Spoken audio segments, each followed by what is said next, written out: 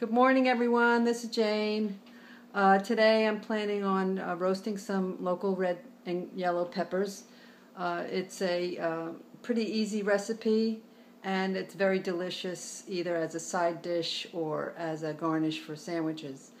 I purchased some local red and yellow peppers, and it's best to use red and yellow. They're the sweetest. Here are the peppers, and they're really nice and big and meaty. So you want to choose the biggest size so that you'll yield, and it's easier to peel, and you'll yield a lot more. I also have a paper bag so that after I grill them on the barbecue, which is the method I'm using today, it's much easier, and there's no mess, there's no cleanup other than the grill, brushing the grill. You can do it on a gas stove, but it's a lot messier, and it's you'll have to clean it up. I'm going to put them on the grill momentarily, and here we go. I guess I'll put them in the bag right now. I also wanted to talk about I don't feel so great today because, I feel okay, but I had a rough night. I had really bad leg cramps. I had a very good workout yesterday. I did a hill run. I did hill repeats. First I did a warm-up for about 2 miles, and then I did hill repeats. I had a great workout, and I thought, I thought I was hydrated, but lo and behold, I had cramps last night, and it was very painful, and I couldn't sleep, so I'm really tired. But I guess things could be worse, and I should appreciate the day because it's a really beautiful day outside. Here's the garden. I'm just going to show you the garden. I don't know if you could see it. There's my pots, my flower pots, and just the local scenery. And I'm right on the deck, so I'm gonna put these peppers on. So just put them onto the grill. I already heated up the grill, and you want to put them on the grill.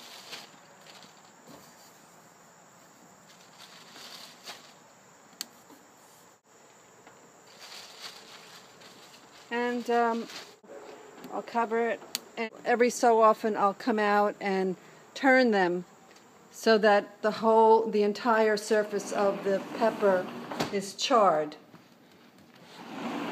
And then once that's done, I put them in a paper bag to cook a little longer so they get nice and tender.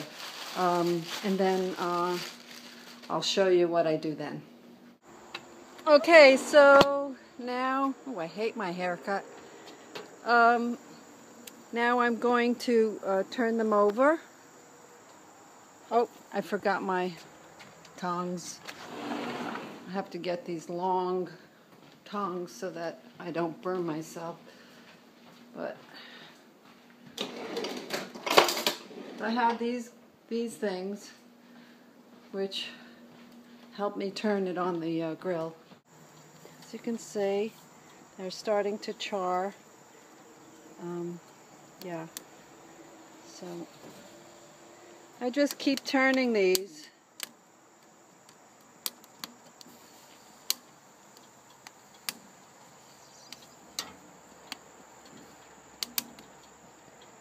And until all the sides are done. Yeah, these aren't really charred very well yet, so I guess I just I did it too soon. I should have waited a little longer on each side, but I'll just keep rotating them, and they get black on the entire surface. You don't want to overdo it though. You don't want to overcook them. So I'll continue this again. Okay, so this is what they should look like as they're charring on the outside. and you keep turning them. So when the sides are blackened like that, then they're ready to turn. This one. I may have overdone a little bit of that, but okay, so I'm going to turn this over. So there you go. So each side, let me just lift that up.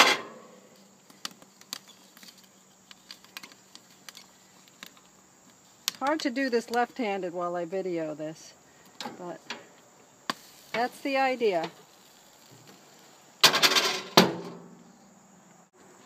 Okay, so I ran out of gas on my barbecue, and I somehow figured out how to change it. Usually Joe does it, but I actually managed to do it, and what happened was the peppers, you know, wilted a little bit because they're cooking inside, but that's okay.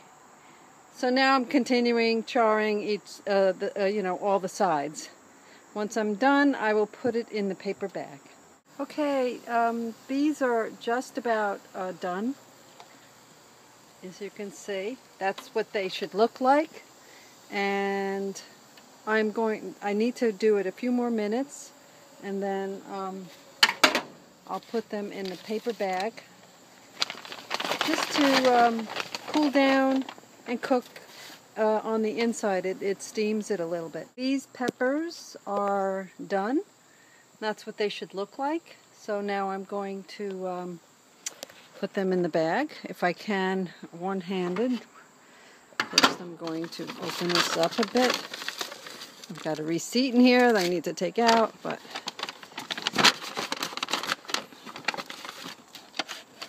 okay, so this is what they should look like. They're done, and I'm going to place them in the bag.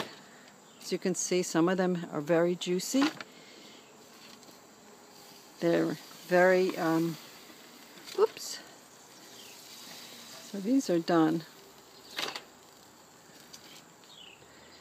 And I just put them in the bag. Let me turn off the grill. Turn off. Oops, I got to turn this off first.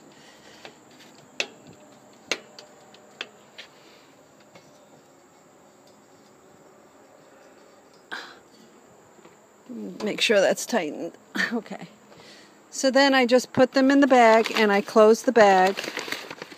Now you have to be careful because the juices are like leaking out. So what I do is I bring them to the sink and just let them sit in the sink and just let them sit there. And then when they cool off, you'll be able to peel the skin. So at that point I will continue this video.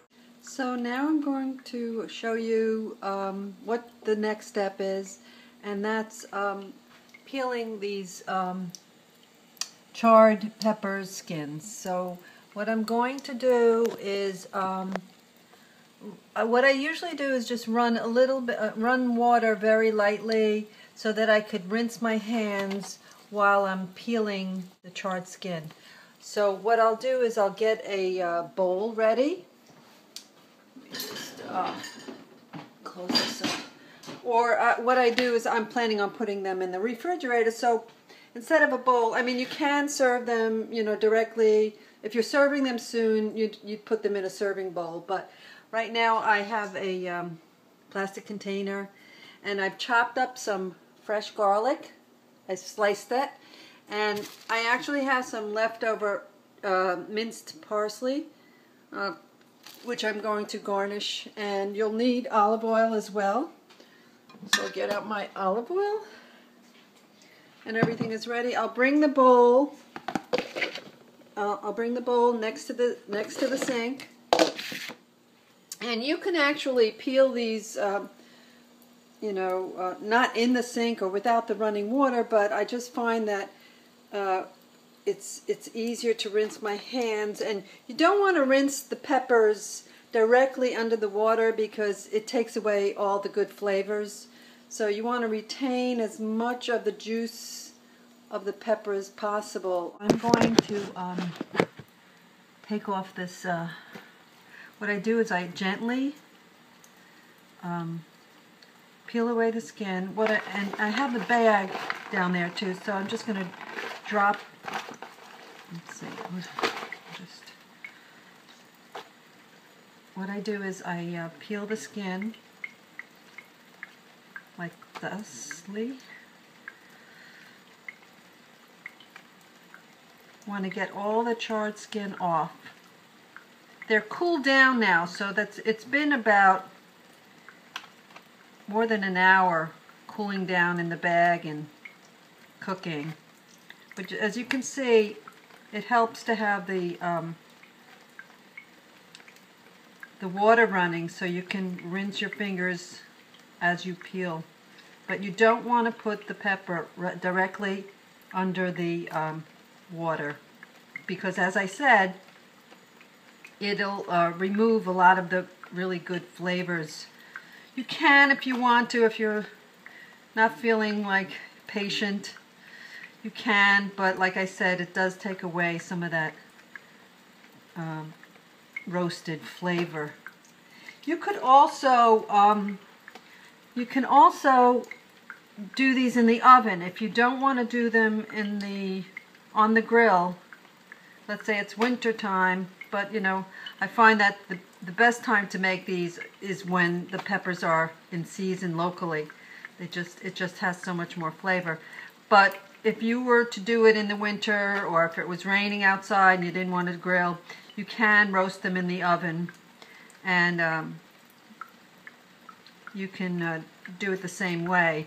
I don't think you'll get the charred skin. You'll be able to peel the skin away from the pepper itself. So this takes a lot of patience, I know, but my mom and my dad, who are Italian, have taught me well, and I enjoy good food, so to me it's worth the time. So as you can see, now I take away the seeds as much as possible.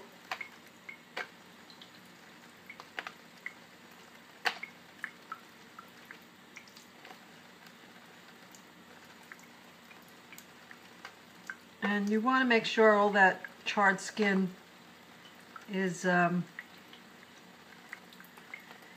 on the pepper anymore. So this one's practically done. And this is like one of my, I don't know, it's handed down to me in my family, this recipe. They're a lot different than the store-bought ones that are, you know, canned and jarred. Something special.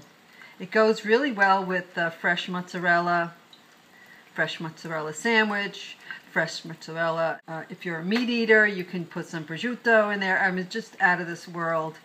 I mean, I've made like these awesome sandwiches that I bring to the beach, and it's just, everybody just goes nuts over them, and they'll have, instead of a tomato, I'll use a pepper. So this one's practically done. And what I do is I tear them into the natural seam of the pepper, and then I'll place them in the bowl.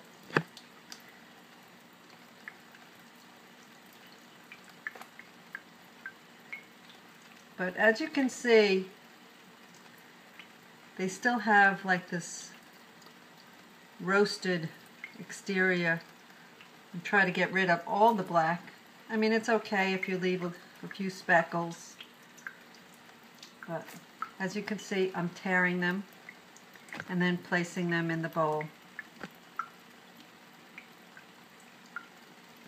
You can also, if you're not going to eat them right away, you can probably jar them and then double boil them to store for the winter.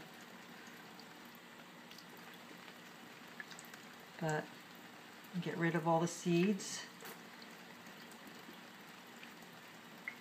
And then I'll tear this one in half and put it in the jar. And I'll do this for all of them. I won't show you everything, but I'll show you this. There's a yellow one, and let me tell you, these yellow ones are a lot sweeter than the red ones. But they're both a sweet pepper compared to the green ones.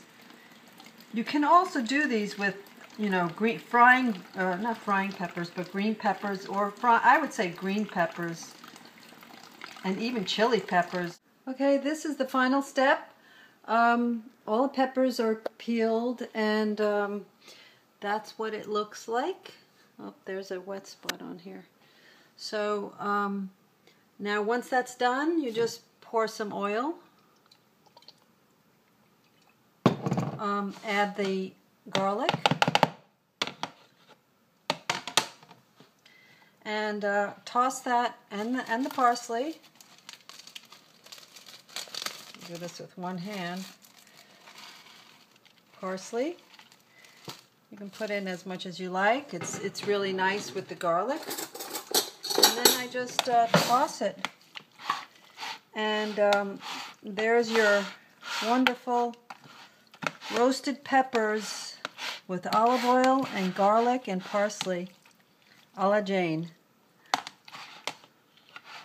And you can refrigerate them at this point or serve them right off, and they're very good.